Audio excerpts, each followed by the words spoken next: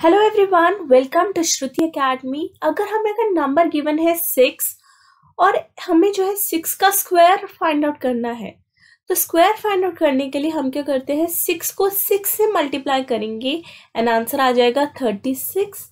सो 36 क्या है, 6 का स्क्वायर है। बट अगर 6 की जगह हमारे पास नंबर हो 32, 32 का अगर स्क्वायर फाइंड आउट करना है तो हमें जो है 32 को 32 से जो है मल्टीप्लाई करना पड़ेगा।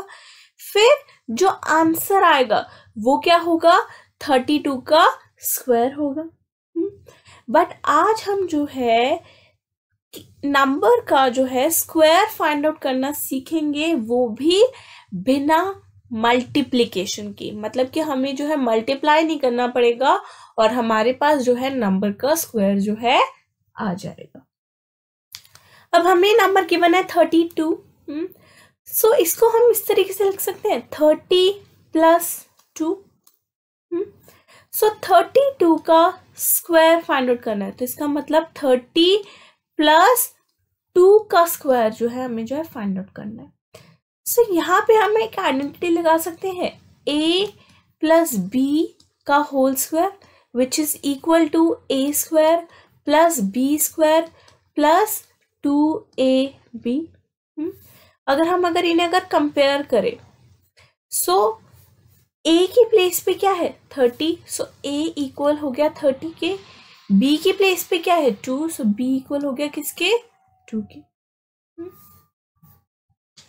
सो a स्क्वायर मीन्स 30 का स्क्वायर प्लस b 2 का स्क्वायर प्लस 2a 30 हो गया, b क्या है 2।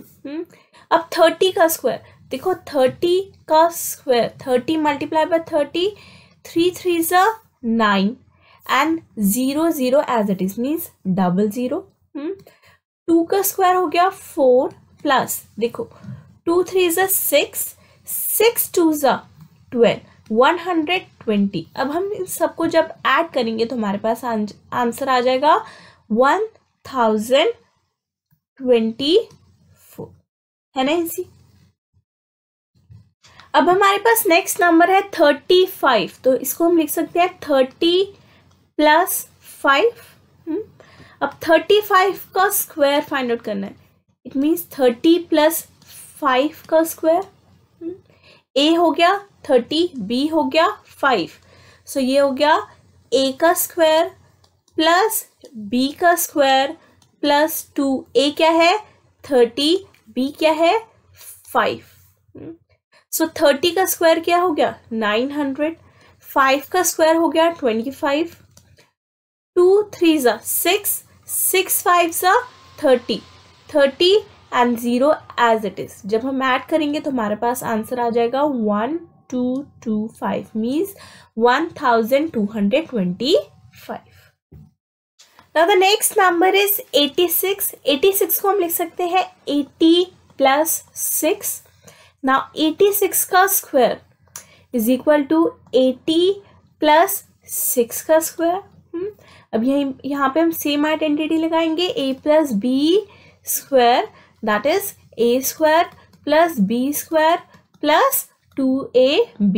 a क्या है 80, 80 का स्क्वायर प्लस b क्या है 6, 6 का स्क्वायर प्लस 2। a क्या है 80, b क्या है 6।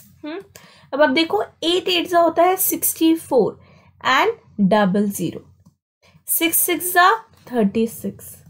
अब 2 6 ज़ा 12 एंड 12 8 ज़ा हो गया 96 एंड 0 एज इट इज। जब हम ऐड करेंगे तो हमारे पास आंसर आ जाएगा 7396 means 7396। Now the next number is 93. 93 को हम लिख सकते हैं 90 प्लस 3। Now 93 का square is equal to 90 plus 3 का स्क्वायर। अब वही आइडेंटिटी लगाएंगे, a plus B square which is equal to a square plus b square plus 2ab। हम कंपेयर करेंगे तो a किसके इक्वल हो गया 90, मीन्स a की प्लेस में क्या है 90 है, b की प्लेस पे क्या है 3 है। सो ए क्या है 90, 90 का स्क्वायर, बी क्या है 3, 3 का स्क्वायर प्लस 2, ए क्या है 90, बी क्या है 3. सो 90 का square means 9 9 are 8100 as it is. 3 का square 3 3s are 9 plus 2 3s are 6 and 6 9s are 54 and 0 as it is. जब हम ऐड करेंगे तो हमारे पास आंसर आ जाएगा 8649.